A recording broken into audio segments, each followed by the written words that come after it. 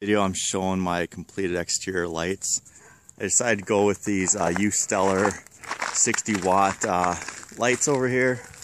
I did 2 of them, which they're really bright. I mean, I probably could have got away with 1, but previously I showed how to wire these up, and you can see how the final is up there.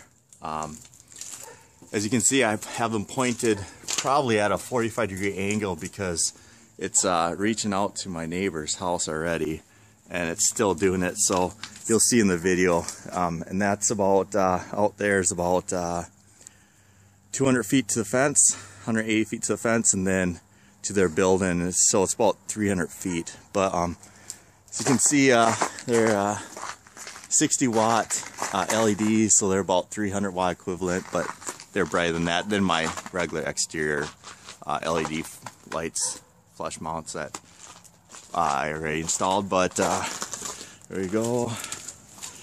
How I did the inside was I used this Enerlights timer switch right here.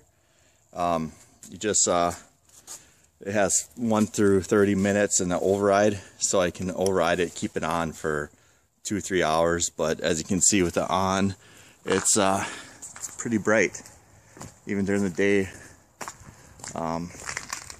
Get out here. So I'll put these on at night so you can see how bright they are. Like I said, I could probably used only 1, but there was no videos on it and no really comparison. So this is gonna be a comparison how bright they are. And here what it is at night, what it looks like. So you can see it shines pretty good.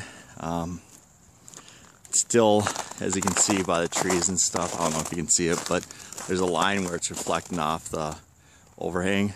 But yeah, they're pretty bright. This is my parking pad, which is under ice, but where this caution is, it's about 40 feet, so you can basically see everything. It's bright enough so that you can find nuts, bolts if you're working on stuff out here.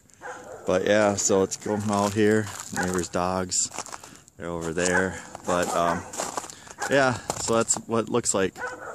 So hopefully this helps you guys out.